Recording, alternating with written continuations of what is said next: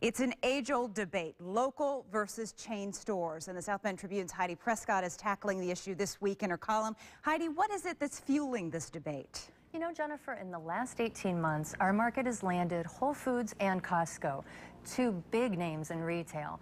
And each announcement has created excitement and fanfare. But at the same time that shoppers really love these stores and we welcome a new chain, we're also reminded that local stores and restaurants are what gives our community personality.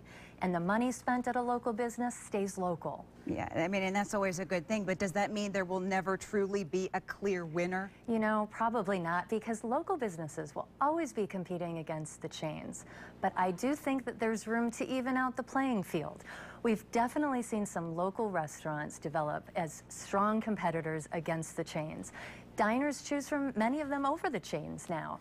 Local retail still has a little ways to go. Okay, you talk about retail, introducing that a little bit, and you have some breaking news regarding retail, a store closing at Eddy Street Commons. We learned just a little bit ago that Outpost Sports plans to close its location south of Notre Dame at Eddy Street Commons. The store's last day will be October 31st. Everything that's left inside the store will move back to the original Grape Road location, and nothing's happening at that store. All right, good to hear that. Heidi, thanks so much. And Heidi will have much more about Outpost in tomorrow's South Bend Tribune.